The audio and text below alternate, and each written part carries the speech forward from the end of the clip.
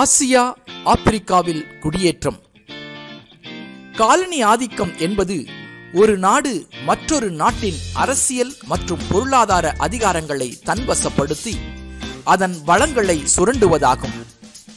ஐரோப்பிய சக்திகள் 16ஆம் நூற்றாண்டின் ஆரம்பத்தில் ஆசியாவில் தனது குடியேற்றத்தை போர்ச்சுகீசியர்கள் மூலம் இந்தியாவின் மேற்கு கடற்கரையோரத்திலும் சிலோன் மற்றும் மலாக்காவிலும் தொடங்கியது.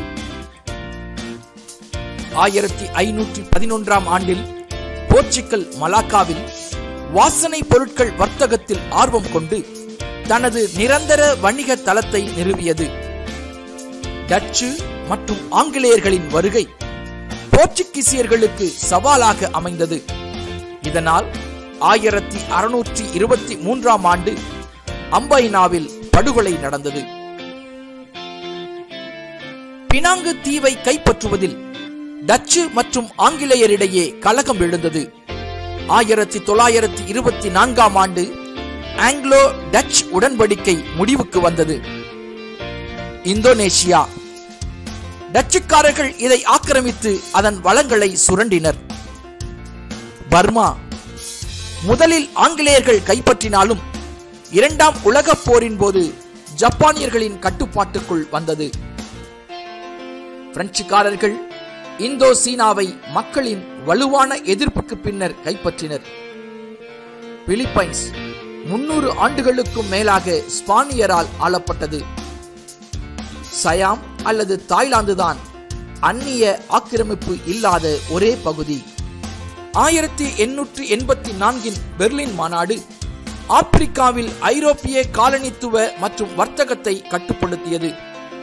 19ஆம் நூற்றாண்டின் கடைசி காலாண்டில் ஐரோப்பிய சாம்ராஜ்யங்களின் அரசியல் மற்றும் பொருளாதார போட்டிகளுக்கு பின் ஆப்பிரிக்காவை தங்களுக்குள் பிரித்துக் கொண்டு போரிடுவதை தவிர்த்தன. 1886ஆம் ஆண்டின் தங்க கண்டுபிடிப்பு பிரிட்டிஷ் தென்னாப்பிரிக்காவில் அடித்தளமிட உதவியது. போயர் போர் 1899 முதல் 1902 வரை நீடித்தது. 26,000 பேருக்கும் அதிகமானோர் இறந்தனர். 1909ஆம் ஆண்டில் தென்னாப்பிரிக்கா மலர்ந்தது. ரொடீசியா, கோல்டு கோஸ்ட், நைஜீரியா மற்றும் காங்கோ ஆகியவை பிரிட்டிஷ் காலனியாக மாறியது.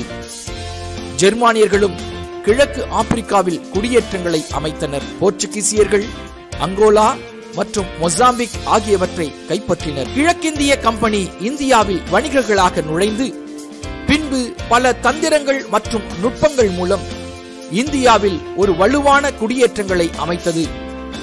இந்தியாவை நவீன மயமாக்கினாலும் நம் பொருளாதாரத்தை அவர்கள் சுரண்டினர்.